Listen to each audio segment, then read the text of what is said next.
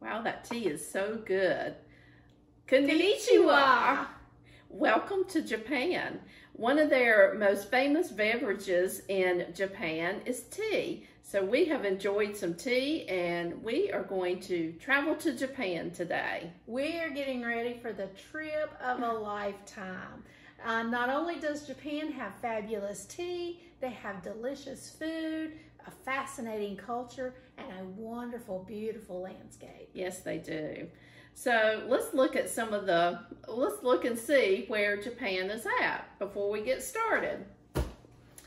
Here we are in the United States, and we're going across the Pacific Ocean to the continent of Asia. Right here on the edge is the islands of Japan. There are 4 main islands in Japan, but over 6,000 islands make up the whole country of Japan.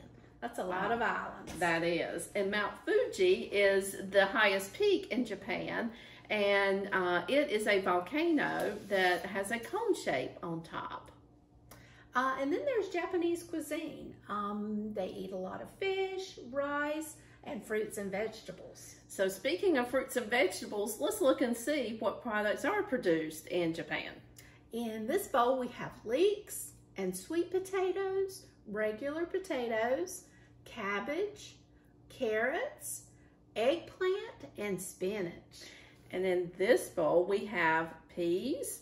They also produce apples. Of course, they use different varieties in Japan than we do here in the U.S.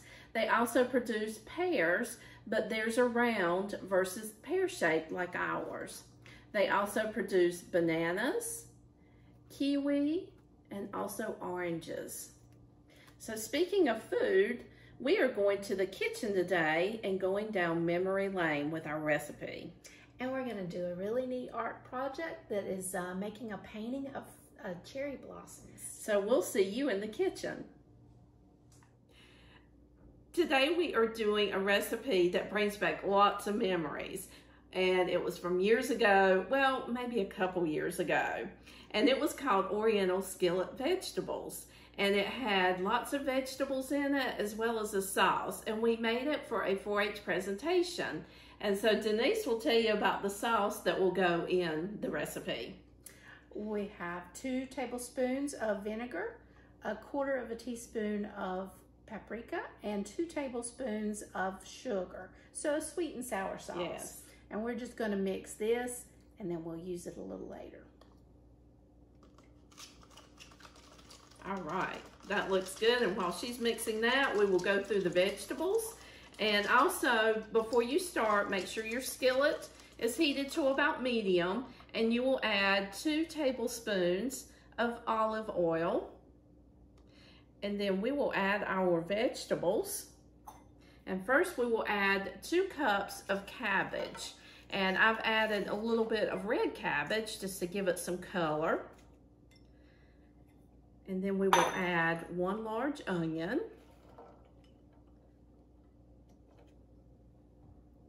And then also 2 carrots. And 1 tomato. And a cup of celery. Make sure we get all of those out. And a pepper, a 1/2 of a pepper, and you can use green peppers, orange peppers, or yellow peppers, whichever one you would like. And then also a cup of broccoli. So that is lots of good vegetables in our Oriental skillet. And I will now turn up the temperature. And Miss Denise is going to put the sauce on it.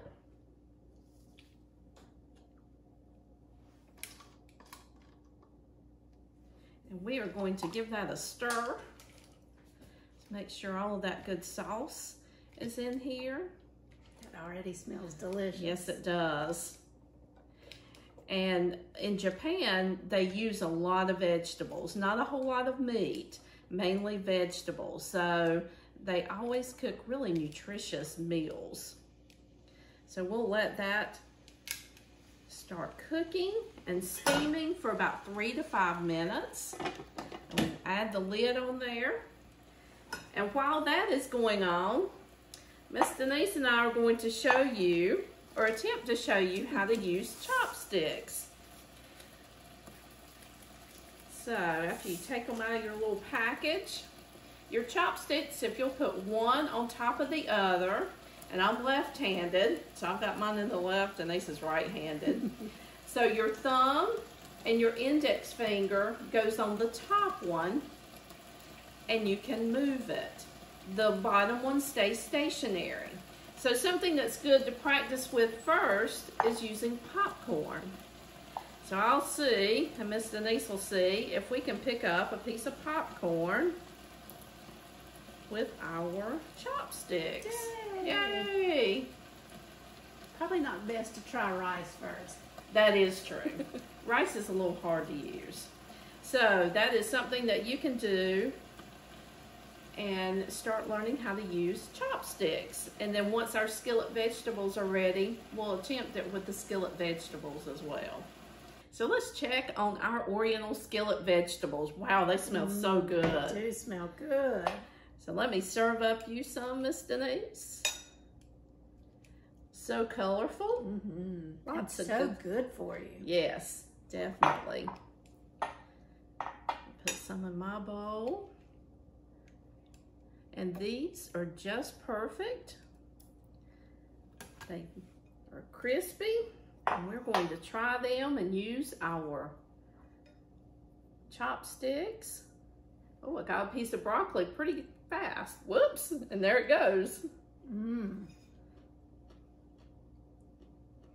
That's really good.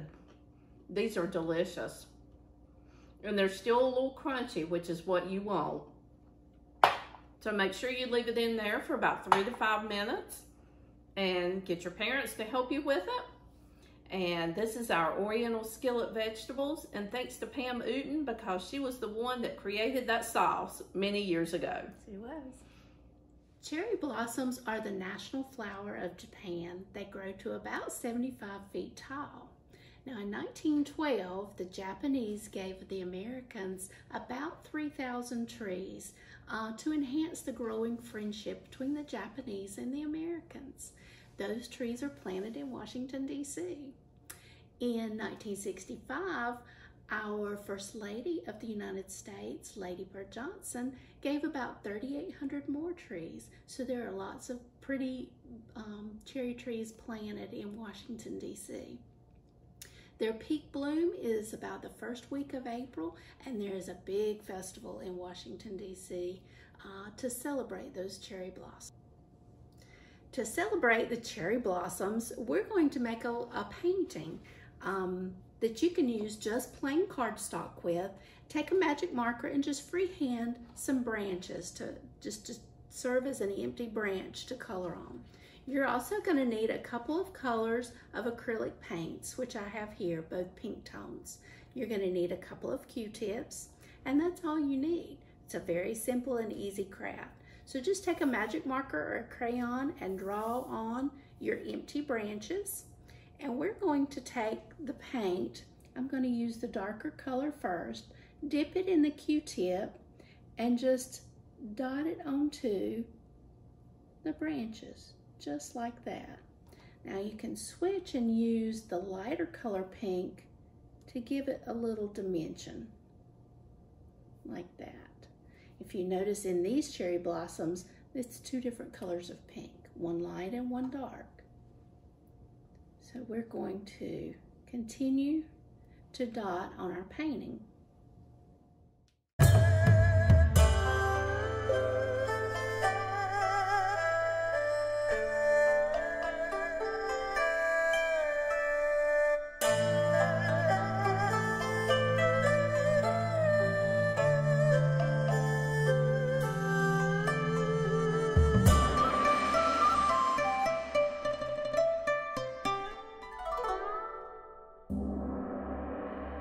Take 2. This is what your finished product will look like when you get it finished. Look how pretty that looks. These are some others that we've done previously with darker colors and with a lighter pink. And this one just has really light touches on it. All still very pretty. All will be your artwork, so it will be beautiful. We've had a fantastic time traveling to Japan today. We have. We've made Oriental Skillet Vegetables and learned how to use chopsticks. And we've made this pretty painting of cherry blossoms. We look forward to you traveling with us next week as we travel to Greece. Sayonara! Oops. A while so the paint will dry, but this is what your finished product will look like. This is what you might use or find. Really? First is 2 tablespoons of vinegar. You need 1/4 teaspoon of paprika and 2 teaspoons of sugar so that it's a sweet and sour sauce. 2 tablespoons.